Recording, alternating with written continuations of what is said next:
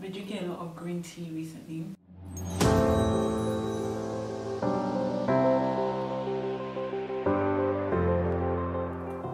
Hi guys, hello, welcome back to my channel. Hope you guys are doing well. If this is your first time watching one of my videos, don't forget to hit the subscribe button, and if you are a returning subscriber, hey, what's up, how are you doing? Hope you are doing well. Happy New Year. Welcome to 2020. Hope 2020 is going well so far. Hope seeing a notification that I uploaded a new video, you know, got you excited. But hi, this video is just gonna be a quick ramble. I'm just gonna be talking about where I've been the last few months, what I've been doing, how life wanted to just give me gas boost, and I had to gas boost it back and just pick myself up, guys. It's taken a lot for me to get to this very moment. I've just been in a weird space. I haven't been able to shake it. I haven't been able to get past it. It just felt like a dark cloud was just hanging over my head.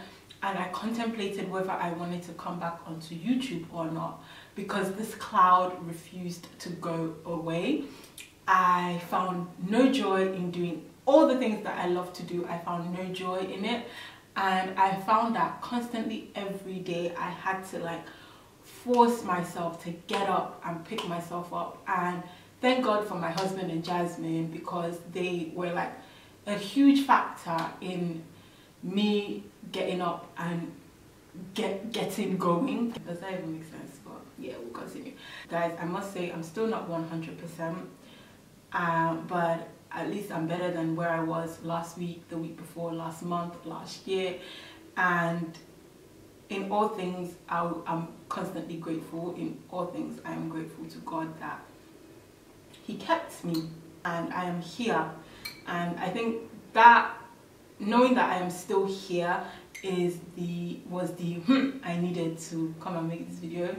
And it's never too late, it's never too early, it's never too in between.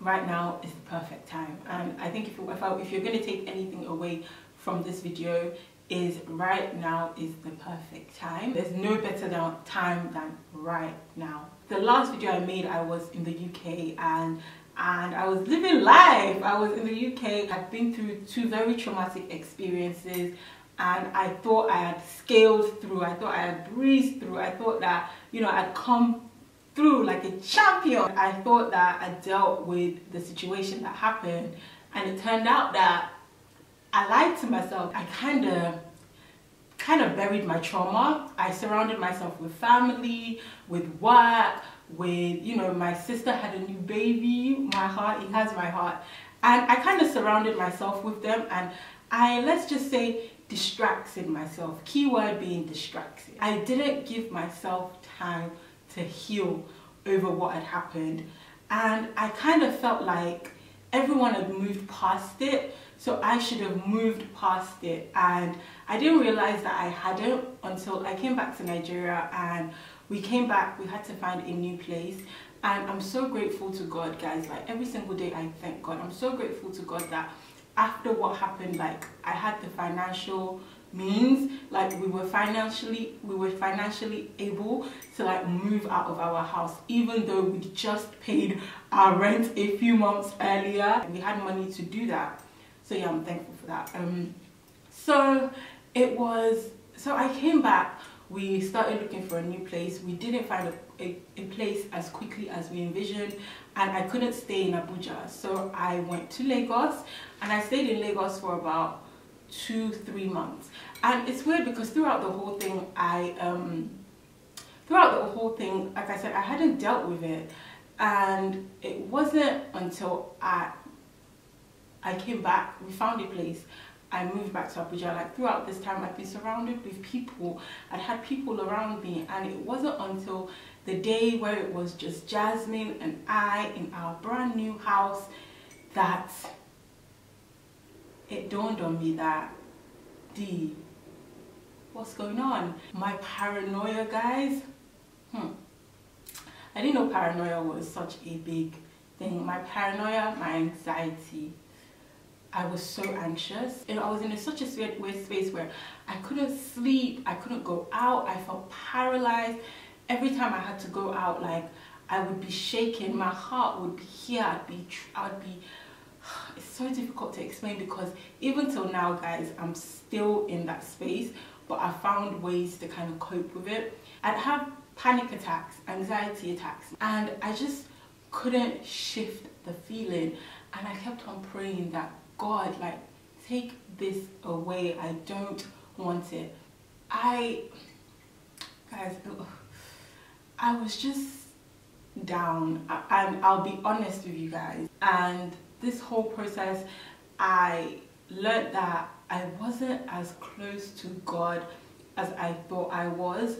My relationship with God wasn't as strong as I thought it was, and I've spent the last few months kind of rediscovering my relationship with God. I've gone back and forth with him, I've questioned him, I've asked God really difficult questions, and some of them I don't have answers yet, some of them I do have answers, and it's crazy because we live in this world that is so fickle. This world is so fickle, like in a snap of your fingers, like things change, things happen, people are living, people are dead, it's in a split second. And I found myself in this place where I was just questioning God, that why? And trauma is one of those things that people deal with trauma differently, and I was kind of fighting myself as well, that why are you not over it? Is it only you? Is it only you that has been in an accident? Is it only you that they've robbed? And I kept on even thinking that people were like, get your shit together, it's been enough time has passed for you to be back 100%.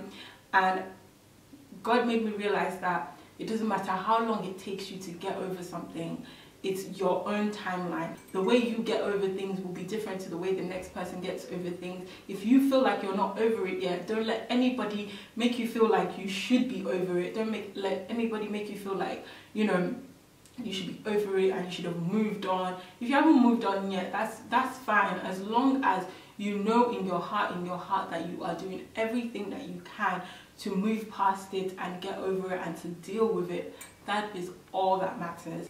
That's basically what's been happening. I moved to a new place, and it's been a bit fun trying to get it to look homey, trying to put it together. It's still not where I wanted to be. Some people are owing me furniture, some people are owing me items. There's still so much more I want to do to the house, and hopefully I get it done, and then I'll give you guys a tour. Yeah, I'm sure you guys are wondering, Jasmine is good, she's growing so much, she's one of the reasons I get up every day. I'm really grateful to God, I'm really grateful for you guys as well. I have had new subscribers messaging me that, D, your Move Back to Nigeria series, I watched part 1, part 2, where's part 3? I've had people like messaging me and praying for me and telling me to take my time, and I really appreciate that. I appreciate every single one of you. It's not been easy the last 6 months, and I think, oh God, I said I wasn't gonna cry. The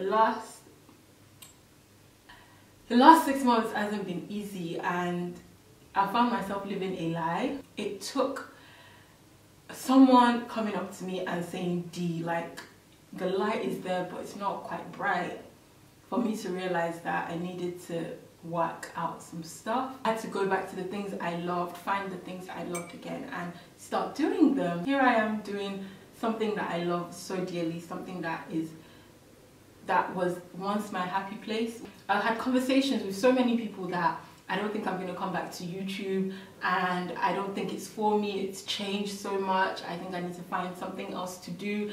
And I've had this conversation with several people, and now I realize that I was just trying to discourage myself from doing what I love and what I enjoy, because I didn't want to, like, the dark cloud over me just didn't want to do anything. And the cloud is not gone yet. I still have a lot of anxiety, but I'm working through it, guys. I just want you guys to know that I'm working through it, and yeah. But yeah, so hope you guys are doing well. Leave a comment down below, let me know how you are doing, what you're up to, how your new year is going. I don't make New Year's resolutions. because I just don't. If you make New Year's resolutions, leave a comment down below. Let me know how it is going. Cheers to 2020 being the best year yet, and to love, to good health, to success, to wealth, to money, to joy unspeakable, love unimaginable, and all that good stuff. I think I can leave this video here. Thank you guys so much for watching. Don't forget to comment, like, and subscribe, and I will see you guys in the next one.